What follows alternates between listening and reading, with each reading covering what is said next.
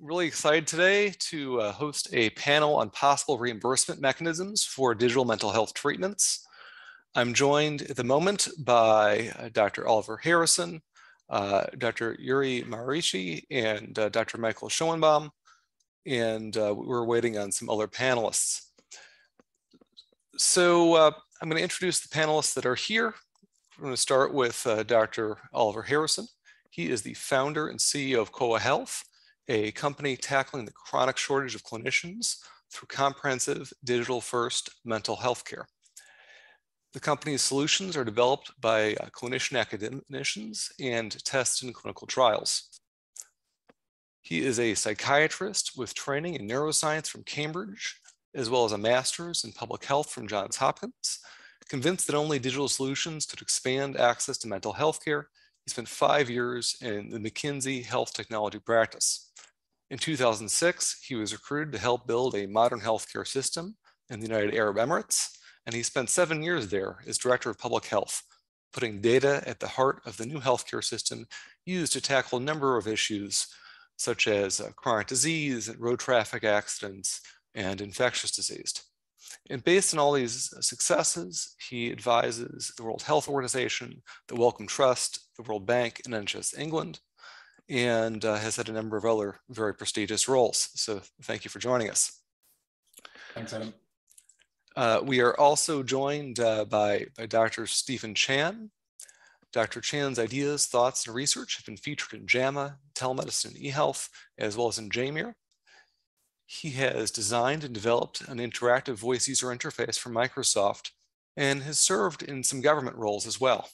He has previously served as a U.S. Department of Health and Human Services backed APA SAMHSA MFP Fellow, and he serves on the APA Committee on Mental Health Information Technology, the APA Committee on Telepsychiatry, and the Work Group on Mental Health and Psychiatric Apps.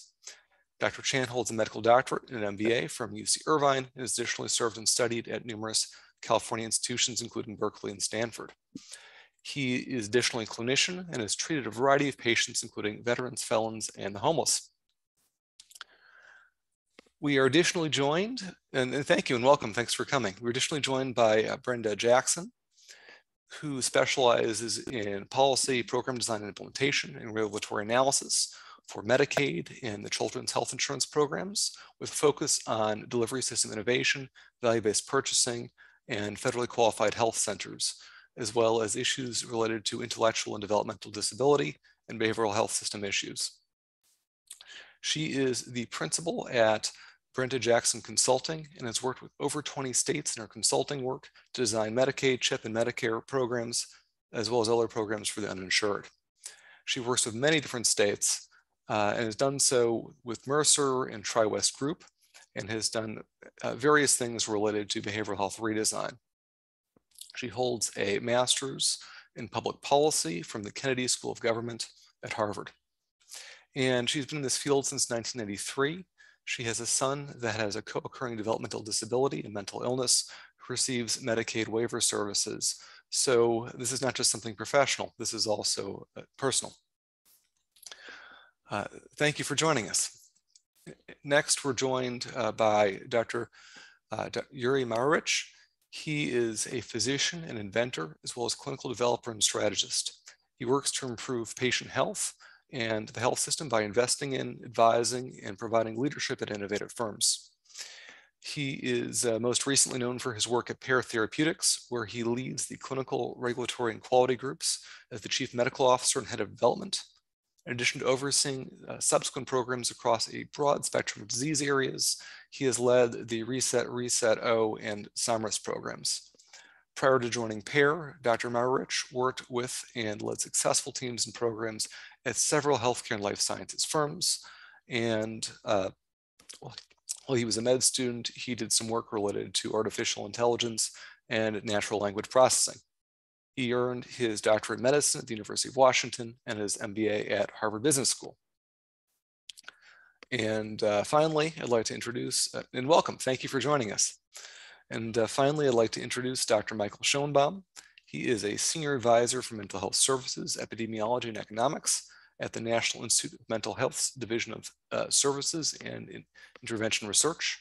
He conducts analyses of mental health burden, service use and costs, as well as intervention opportunities and policy-related issues in order to support the Institute's decision-making.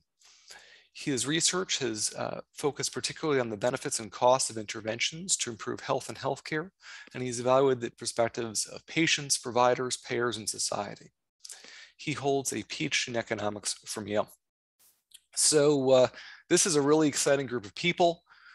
And what I think is most impressive about this group is its diversity in interests and in areas of pursuits. We've got people in policy, we've got developers, we've got a clinician, we've got multiple clinicians, we've got someone from the government.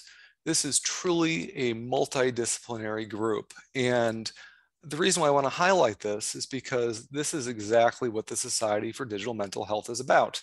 It's about getting people from different perspectives that are different stakeholders in this ecosystem talking together about important issues that impact us all. So we are really privileged today to have these wonderful speakers here. And what we're going to do is we are going to ask them a series of questions about issues related to reimbursement. We'll hear their perspectives. And then after doing so, we will take some Q&A from the audience and hear the audience's perspective as well. So to ground this conversation in policy, I'd like to ask a question of Brenda Jackson. And after she responds, we can have some additional people respond, providing their inputs from their own positions in this field. So there seem to be at least two different routes for reimbursement for digital mental health treatments. Digital therapeutics requiring FDA certification and over-the-counter not requiring FDA certification. What do you see as the strengths and weaknesses of each of these routes? Thank you, Adam. It really depends upon whether you're talking about reimbursement for the device and the maker and the industry, or whether you're talking about reimbursement for the therapist who is going to be using the therapy itself, the digital intervention. One of the things that I've worked with different clients is if you're talking about the device and getting FDA approval for the device, then you need to get what in the government terms is called durable medical equipment approval through the FDA. But the issue is that there's a fine line between durable medical equipment and assistive technology. And while durable medical equipment might be paid for by Medicare and Medicaid, and then commercial insurers will pick it up, assistive technology doesn't work quite that way. It's seen more as an optional therapeutics. And so it makes it very, very difficult to get that assistive technology paid for. As a technology. The other thing that I always look at is, again, are you trying to get the device and the research and startup costs paid for the device, or are you trying to get the practitioner reimbursed for their intervention and trying to make sure it's cost effective and the costs for the therapist are being paid for. And you really have to think through each one of those, what are you talking about exactly in terms of getting reimbursed? Because, for example, in Medicaid, which has a lot of commercial insurers, you would need a licensed practitioner to be using the therapy to be able to get their time reimbursed, and they would have to have a prescription and a recommendation. And so it really, it's complicated because we're talking about an intersection of several different items and fields. Is that what you were looking for, Adam? Most definitely. Does someone else want to chime in? I'm happy to. I should say, by way of general disclosure, my comments, I work at the National Institute of Mental Health, but my comments are my own and don't necessarily reflect the views of my employer. I have an obligation to say that. So I guess I'm gonna, at the risk of being, I don't know, pokey, iconoclastic, I actually find the framing to be unintuitive and incomplete. there's path A, and path B. I actually think there are a bunch of other paths, and the details matter a lot in ways that that Brenda was just alluding to. But let's start with the two, A and B that you Adam laid out. So over the counter, I think is just a way of saying the patient pays. For tools that are intended for patient use, and that's even a conversation, right? Because there are digital therapeutics that are intended for clinician use, or for clinician use with the patient, not just the patient. But anyhow, so let's start. Over the counter is a way of saying the patient pays, but maybe that the patient could use pre-tax money from a flexible spending account for healthcare, right? That requires some kind of designation in tax law, and provides a little bit of price advantage. But basically, I think for the only regulatory action in that case is the determination that the product qualifies under FSA reimbursement. FDA certification. I guess I know how the field came to this. In practice, I think it's followed a path, as in fact Brenda was alluding to, describing, that is much more similar to FDA action on medical devices than to the path that FDA requires for a new clinical indication for a drug. I think the experience from the field, Pear was a leader in this, and so we should hear from our Pear colleagues, but I think the experience has been that FDA certification following that path has so far neither been sufficient nor necessary for insurance payment for particular digital therapeutics. And so, it just, whatever else, it has not offered a clear path to health insurance payment. And I think there are multiple reasons for that. One is that the standard of evidence for certification has evidently, explicitly not convinced payers that a given product is actually efficacious or effective. I mean, the clearest statement about that was a public position articulated by Aetna somewhat recently on identifying a long list of digital therapeutics that they regarded as not having, for their purposes, been proven to be effective enough that they thought payment was warranted. And those were not limited to digital therapeutics in the behavioral health space. But also, stepping back a little bit, conceptually and logistically, digital therapeutics often aren't ready analogs to medical devices. That is it a thing you buy in discrete units, such as that if you give it to or use it for or with one patient or in a single patient visit, then you need another one for the next patient or the next patient visit? That's inherently true for many devices, but if the analog here is a software license, it's analogous to a stent only because that's how the developer has chosen to implement the license. It's not inherent to the technology that it is equivalent in that sense to a physical object that gets used on a patient or put in a patient. And that gets me to the general point, which other people can comment on too, that these two are far from the only options. Just thinking off the top of my head, insurers could license a given tool for their entire beneficiary population. A kind of a meta site license, who could then self-refer or be referred by clinicians to that tool. The same act in principle is true for digital therapeutics that are designed for clinician as opposed to patient use. The problem there is that it's very difficult for clinicians to implement payer-specific workflows. So if one payer has a site license for some tool and other payers don't have a site license for that tool, it's a big headache for the clinician. But for tools that clinicians use, clinicians could license a given tool for their entire practice, the way they do with other kind of capital infrastructure, and whether it makes economic sense for them to do that so that the insurer doesn't have any direct role in this. Whether it makes economic sense for them to do that depends on the value proposition for the digital therapeutic, which I know is something we will discuss later in this session. And so I'll hold my comments about that and shut up for now.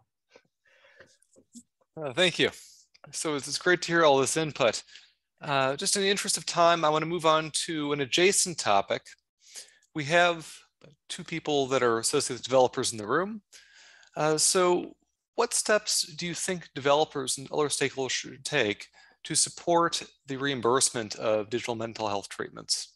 And I want to start with Dr. Harrison, and then after that, go to Dr. Maricich. Well, fabulous. Thanks, Adam. And I really like both Brenda and Michael's comments on the previous question. So to answer this question, I think this is emerging new technology. So I think everyone's getting used to it. And in addition, it's multi-stakeholder. So I very much welcome the society coming together to bring those groups together to do some joint brainstorming. But to answer the question, I think from a developer's perspective, it's really important that development is linked with the triple aim in healthcare, to quality access and cost effectiveness. That should be the goal of the use of digital technology for mental health. And I think in addition, we need to be pragmatic about the use of existing regulatory pathways and existing reimbursement pathways, because we know it takes time for a new regulatory pathway or a new reimbursement pathway to be created. Really interesting, actually, to Michael's point about there being more than two routes to reimbursement, to see big health, for example, using PBM reimbursement for sleepio and daylight. I think developers also need to make the case for change to regulators and to payers and explain that, as ever in healthcare, the idea that you can create value, as in you can improve performance against the triple aim, doesn't automatically mean that you can capture that value as dollars in the bank. And it's really important that we work together with statutory bodies, federal bodies, state bodies, and so on, to get the right pathways set up, but that takes time. So I think developers also need to have a lot of patience. This is not going to happen overnight. In terms of researchers, I think we spend a lot of time barking at the moon, and a lot of publications are not really focused on the residual questions that need to be answered for technology. So, for example, we know that smartphones are near ubiquitous. We know that certainly there are edge cases with access challenges, but by and large, they are one of the most accessible channels that we've seen in human history. We know that data can be managed securely, but we need to think outside of the box. For example, you can't take the idea of Bradford Hill criteria or the idea of linear dose response from pharmacology and drop it into a digital tech paradigm. It's a different paradigm. So it's important to rethink what we need to rethink. Then there is a desperate need, I would say, in the literature for research on methods and for there to be a consensus between researchers, editors, and regulators around what is a sufficient study.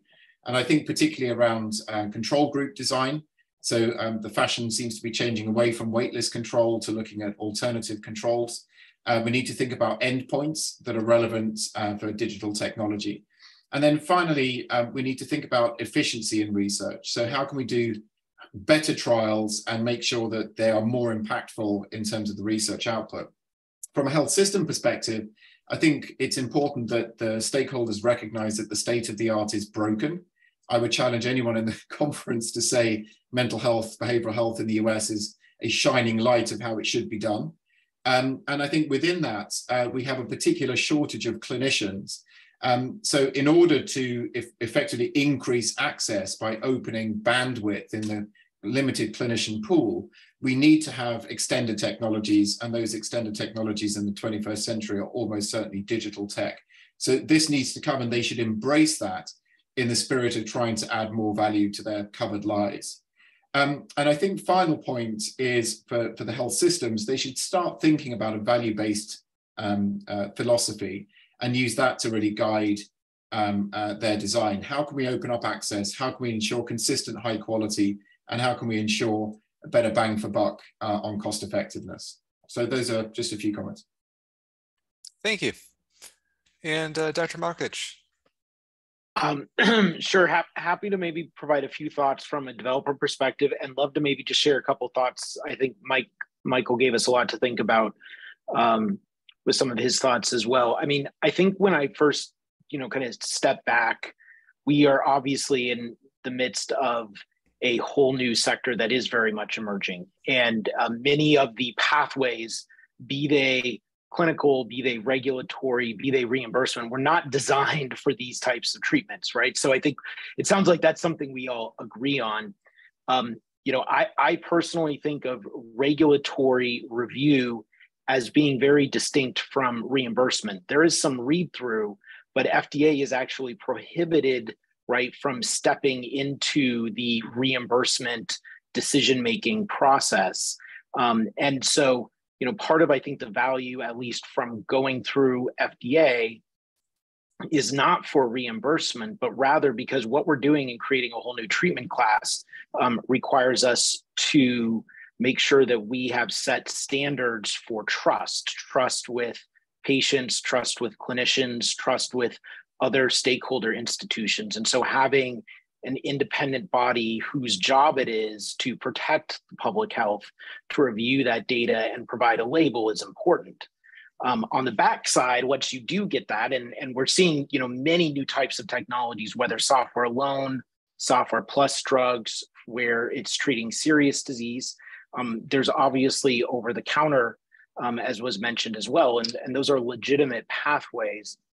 I think then comes the business model part. And I think this is where developers do have to be very thoughtful of what are the patient populations that we're focused on, and then what are the appropriate business models, right? So there might be some where it is more of a direct to consumer patient pay out of pocket.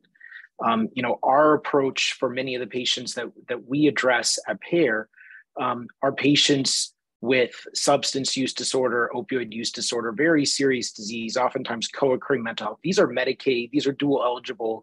These are patients who do not have the means to pay out of pocket. They oftentimes are not employed.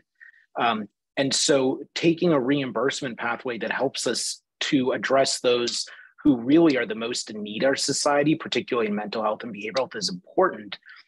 And so that's why we've taken the approach to work very closely with Medicaid, for example. And we've done a number of Medicaid coverage, both traditional coverage as well as we've shared publicly also value-based agreements as well, which I think is an awesome opportunity for digital, is to be aligned on that risk taking.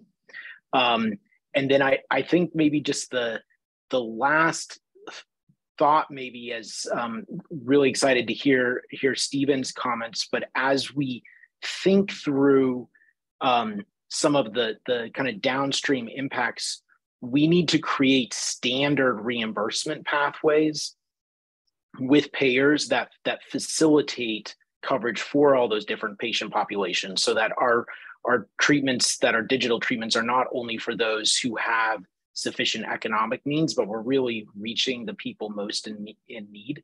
And so that's where I think we also need payers to come together and say, are we pharmacy? Are we medical benefit? How do we account for CBT? Right now, it's like everything, and it's a mess, and you have to do all the above as a developer, rather than be able to target based on which patient populations you're going to be serving. Thank you. Is there anyone else have any thoughts? I'd just like to add, Yuri, we wish you Godspeed from Coa Health, and we're watching with great interest what happens. I think one of the benefits of both the regulatory and reimbursement systems is they are predicate-based, and it's not easy being the pioneer. It takes time and money, but I think there are a number of right-minded companies that are watchful waiting. Yeah, but so whether it, but this predicate basis thing is a mess. I mean, basically, I agree, Yuri, that there need to be standard pathways. So, just to, I guess, to preempt a straw man, standard pathway does not mean one CPT code for digital therapeutics NOS. Like, I just think that's insane. For anybody even to consider it, because it just doesn't match the heterogeneity of the space of the technologies and the purposes and the cost drivers and so on. So, I mean, I mentioned before about value proposition, and Oliver said some of the things I would have said too, right? I mean, the dog that I have in this fight is the public interest. I'm really only interested in just discussing viable payment for things that are plausibly safe, effective, and efficient? If they are, I totally want to go to bat for that. The health system should figure out how to pay for them. If they aren't, I'm not interested, or even I'm opposed, depending. But like value proposition, right? So like for tools that are proprietary and unique in the sense of not having clear clinical substitutes, then value makes sense from an economist perspective in the same sense as other innovative, technological innovations. And then the owners basically of that technology should try to make the argument that this fills some need for which there isn't a good substitute. And it is, in that sense, a unique thing, right? It's a new service to be added to the toolbox of healthcare. And as long as the, it's discrete IP and the, and their IP protections, then the owners of that IP can pursue reimbursement however they want to price the product. For other things, I think actually the way broadly that we figure out healthcare reimbursement is in relation to cost. I mean, not price setting, but at least the way people figure out valuation for other kinds of services in healthcare for which there are ready substitutes or that are in the public domain or that are services that aren't protected by discrete IP is in figuring out what are the costs associated with delivering those things. That viable means you're at least covering the cost plus, rents. So does the technology involve consumables? Does it involve variable cost? What's the basis of variation? The patient, the single use, the clinic, the total number of patients or clinicians or sites, the time window over which it's used? Does it require time and effort from any human professional versus time and effort from the patient or from patients' informal caregivers, which we kind of in the health system regard as free? If so, what time and effort from what kind of human professionals? What does it require input from other technologies? Does the technology replace time and effort from any human professionals, right? I mean, for digital therapeutics that are a substitute, for example, for human psychotherapy, the right model conceptually shouldn't be we price this the way we price stents, or we review this the way we review stents. The conceptually efficient way to think about it, if you're a payer, is like, well, I should price this so that it makes sense to I should price it in the way that I'm thinking about the substitutes I'm pricing. How I'm pricing those substitutes. Anyway, I'm ranting again, so I'll stop. Well, and that works in a value-based purchasing model where you're pricing it with what you're being cost-effective compared to. But let's be honest, with COVID, we've started to already see Medicare and Medicaid go out on a limb and start pricing different types of digital mental health. For example, online therapy and portal access and portal-driven therapies. And so there's already AMA guidance out there. There's already Medicare and Medicaid guidance out there on how to do that type of digital interventions. And it does look at what's the cost of maybe the underlying electronic platform, but it really looks at how much cost and time is the practitioner putting into those systems. What we don't have a really good way of pricing and reimbursing are therapist-assisted technology such as text or artificial intelligence or other internet-based, device-based things where you're not having the same level of therapist intervention. That's one of the places that I'm struggling with how to figure out how to reimburse those things in a public system, and virtual reality would be another one where there is quite a bit of upfront industry involvement in the development of the technology, and the amount of practitioner costs to intervene with the client are less. And so you really have to, that's why I keep coming back to, what are you trying to reimburse? Are you trying to get the therapist to be reimbursed for their time so that they use the technology and that they've purchased it for their practice? Or are you trying to make sure that the industry has priced the technology appropriately for the practitioner to develop it or to purchase it for their practice? Really thinking about what it is, because I think you said it, there is no homogeneous reimbursement methodology. I think we have to think in terms of what are some standardized categories that can be created for the industry. And we have to go to the AMA and to CMS for the HCPCS. And we have to say, look, there's online therapy, there's portal interactions, there's artificial intelligence interactions, there's virtual reality, and come up with some standardized ways of interacting, because what we're also seeing is that the AMA is not necessarily as interested in developing CPT codes for all of these. We may have to end up getting a lot of CMS involvement to get the HCPCS codes developed, because it's not going to be something that the AMA is going to develop codes with, and which is not necessarily the greatest answer, but there is quite a bit of backdoor interactions that maybe the industry is going to have to come up with, so that there's an industry strategy that's developed. Sorry. If I may, just for 10 seconds. So one of the answers, Brenda, to that in innovative health systems beyond the US, and actually in ACOs and MCOs in the US, is to pay for the outcome, which could be the patient in remission, and then have somebody on the hook for aggregating the use of tech and innovating on the use of tech to get that outcome for the lowest dollar amount. Absolutely. I completely agree. In fact, I think that value-based purchasing, outcome-based payments will be the easiest to convince Medicaid plans to take on. I think that it will be a harder challenge to get Medicare to pull that, to take that on, especially in mental health, because it's not a traditional area that Medicare has shown a lot of growth in and has shown a lot of innovation in. But I completely agree that when we talk about public systems, Medicaid value-based purchasing is probably one of the biggest ways that you can see your innovations, because it won't take a unified federal government initiative to get the reimbursement. I completely agree with you, Oliver. And I think that commercial plans are open to that as well. Thank you. So I'm going to throw out one more question. Perhaps Dr. Chang could chime in. What do you wish researchers better understood about the pathways from basic research through the translational pipeline to commercialization and eventual reimbursable service delivery? There's a lot of researchers in this audience. What do we all need to know? And then after that, we'll go to Q&A.